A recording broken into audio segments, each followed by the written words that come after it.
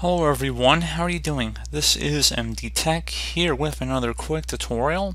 In today's tutorial, I'm going to show you guys how to go about resolving the Microsoft Store error code 0x801315 when attempting to install or uninstall apps.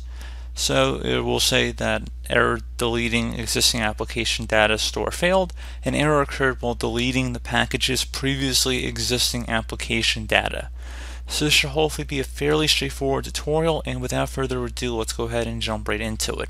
And we're going to start by opening up the start menu, type in a %, and then local app data, and then another %.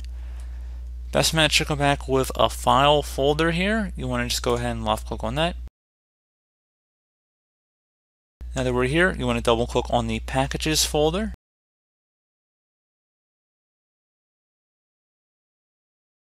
So now you want to scroll down to whatever app you're having the problem with. So you can just go ahead and just scroll down here.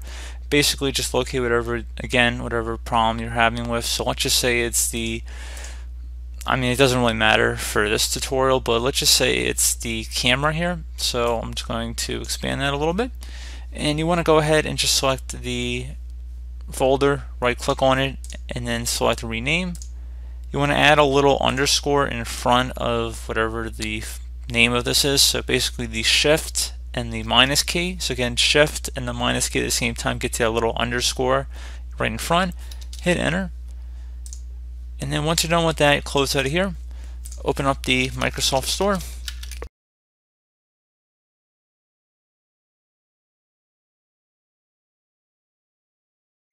And now you want to go select the three-dotted icon near the top right corner of the store.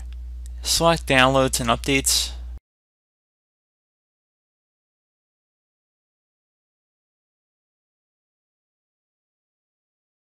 And then go ahead and just select get updates.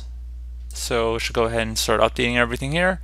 And then once that's done, I would suggest restarting your computer, and hopefully that should have been able to resolve the problem. You can also attempt to search for the app again in the Microsoft Store once you've restarted your computer. Again, more specifically, if it's a specific app you're having an issue with. I don't want to go too far of any one app here because it's a very good chance you're having an issue with a different app.